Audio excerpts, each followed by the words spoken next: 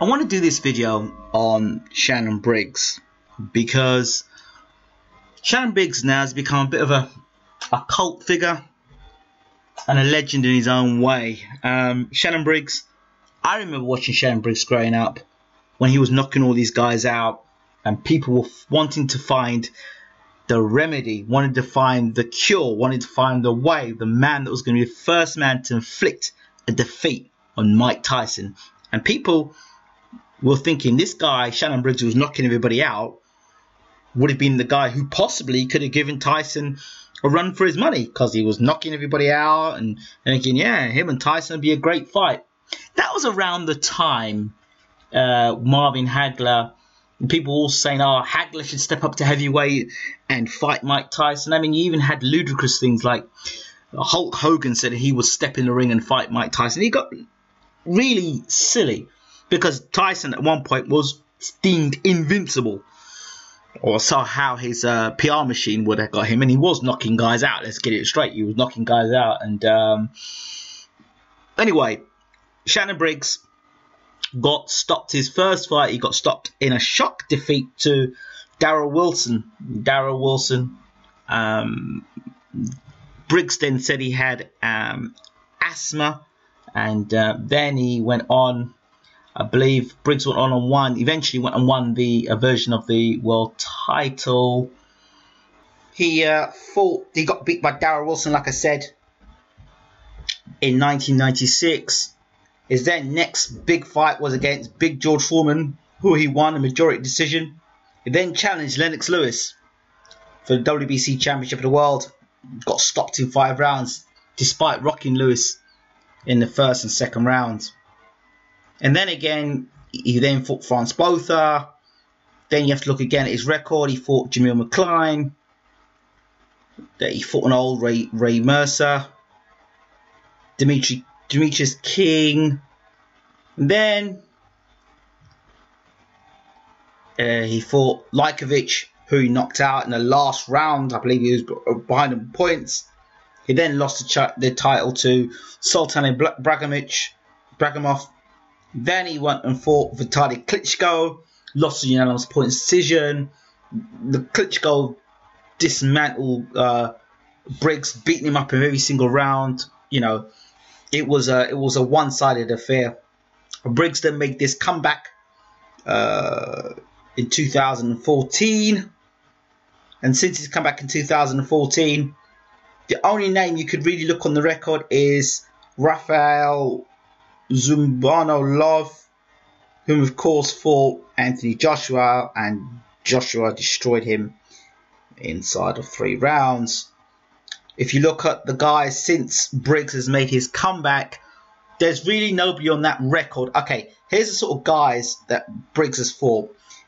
Since the Vitaly Klitschko fight, he's fought guys like Maurizio Smith, who had a record of 12 fights, 8 defeats, or 8 losses, and 12, 8 and 3.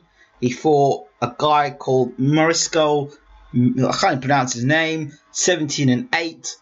Matthew Geertz, 16 and 12. Love, 34 and 7 losses. Corey Phelps, 16 and 6 losses. Richard Carmack, 12 and 5 losses.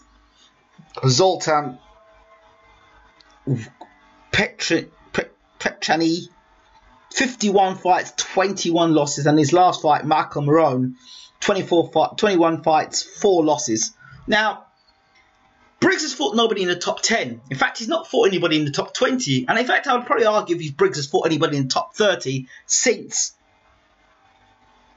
2010. We're now in 2015. Shannon Briggs is best known for walking around going, "Let's go, champ." That's how people recognize Shannon Briggs. Let's go, champ. Let's go, champ. Let's go, champ. And he's also known, he's referred to as the guy that goes around and hunts down Vladimir Klitschko going, "Let's go, champ." And lots of these comical videos of him and Klitschko going at it. That's how Shannon Briggs is referred to. And the younger audience who don't really know the record of Shannon Briggs and what Shannon Briggs has accomplished in his career we'll see him as that. Now, I had a debate with a young man earlier on who said Shannon Briggs should be fighting Deontay Wilder because Shannon Briggs can punch. Yes, Shannon Briggs can punch. And if you look at all the opponents he fought there, then his comeback shows he's a big puncher. But Shannon Briggs hasn't fought anybody in those 4 to 5 fights he's had in his comeback that A, is willing to stand up and hit him back. B, has the ability to stand back and hit him back. And 3, nobody's ranked in the top 10. Not even in the top 20. And again, even arguably in the top 30. So if Briggs has not fought anybody in the top 30, I know there is debate about Wilder's next opponent, Duhaupas, but at least Duhaupas fought Manuel Shah, and he just recently fought Tepper, and Tepper's the European champion. At least he's fought somebody you recognise in the top 30 or top 20. Shannon Briggs now is a cult figure. Shannon Briggs now, really, I'm sorry, you cannot put Shannon Briggs in the ring with Vladimir Klitschko. Nor should he be in the ring with Deontay Wilder. I'm sorry. Shannon Briggs, for him to be taken seriously by all the world governing bodies, to be taken seriously by, the champions Wilder and Klitschko, he needs to fight someone in the top 10. That's absolutely... Because what will happen is the same old people that say he should fight Klitschko, he should fight Wilder. When he gets knocked out or when the fight's announced, people say, why is Shannon Briggs fighting Klitschko? Why is Shannon Briggs fighting Wilder? It's a joke fight.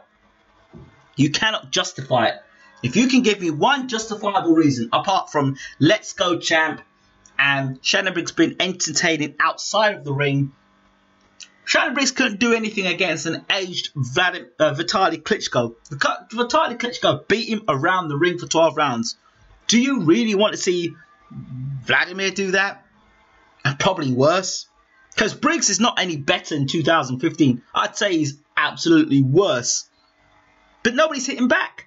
Put him in with a top 10 heavyweight and see what he can do. Somebody said, yeah, put him in the ring with Anthony Joshua. Okay. But if Joshua hit him on the chin and he fell over in a round, what would you say? And the motivation behind Shannon Briggs. I love Shannon Briggs. Don't get me wrong, I love Shannon Briggs. But why is Shannon Briggs still boxing? Is it because he's got a lot of money in the bank? I don't think so. He may have some money in the bank.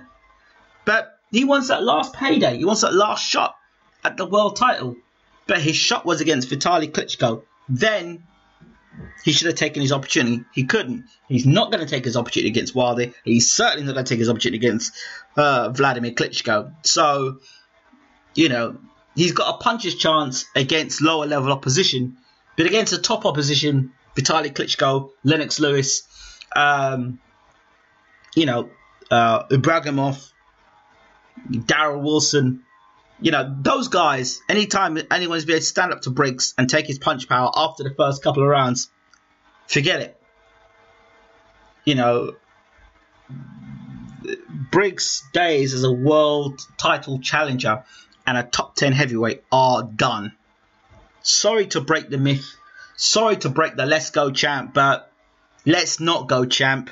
I think, Briggs can carry on doing what he's doing, fighting at a lower level, go and fight in prize fighter. But no. Sorry. I don't endorse a fight with him and Wilder, nor him and Klitschko. That's just being honest. And I love Shannon Briggs. Why would you want to see that when his young up-and-coming fighter is prepared to fight in the top 10? And prepared to fight the final eliminators and put himself in position of dangerous fights. Why? Let him fight somebody in the top 10. Let Briggs fight someone like Joseph Parker. Let him fight, let him fight someone else. But not. I tell you what, let him go and fight Derek Chisora in a comeback fight. I don't know. But seriously, on a serious note, Shannon Briggs shouldn't be anywhere near the top 10 and he should not be getting any title shots. That's my opinion. I mean, maybe Shannon Briggs could go down the butterbean route and, have fights where, he's getting 1 and 2 round knockouts and doing that. But I don't see Briggs' long-term future in the heavyweight division. Those are my thoughts. Sorry if I upset a lot of fans and, that's just the way I see it. I'm out. Take care.